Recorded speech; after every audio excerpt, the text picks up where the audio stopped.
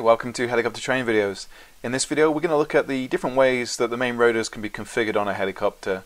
We'll go through the various different configurations with some examples of each.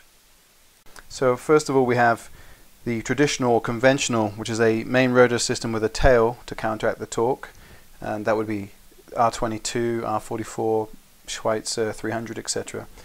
Then we have something called the Tandem. An example of that most people might know is the CH-47 Chinook. Then we have something called a transverse configuration, and that's with the two rotors side by side, like the V22 Osprey. Obviously the Osprey is a little bit more unique than just that. It also has tilt rotors, but in terms of the position of the rotor configuration, it's transverse.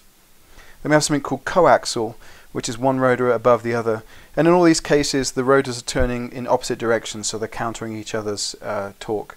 And the coaxial example here is a Kamov Ka-50 Hokum, a Russian helicopter.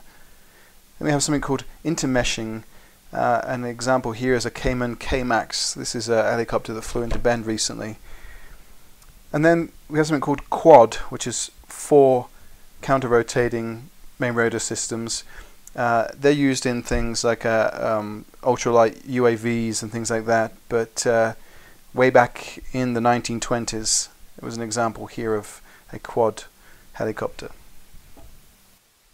For more information, check out the Robinson R22 or the R44 POH, Pilot Operating Handbook. The FAA also produces the Helicopter Flying Handbook, which you can download from their website.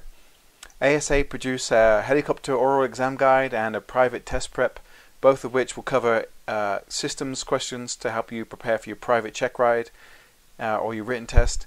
And there's also the Robinson R22 or R44 maintenance manual you can download from Robinson. Any thoughts, any questions, any feedback, we appreciate all those. Please send them on.